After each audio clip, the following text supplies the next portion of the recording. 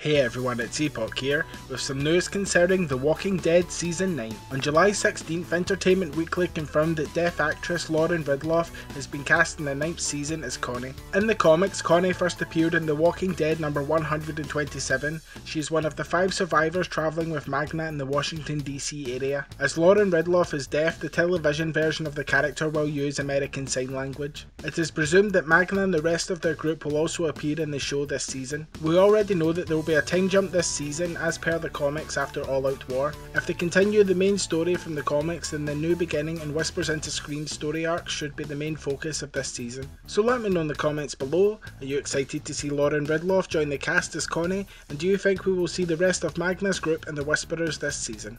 If you enjoyed this video, then please hit that like and subscribe button, and don't forget to share it with your fellow survivors. Thanks for watching.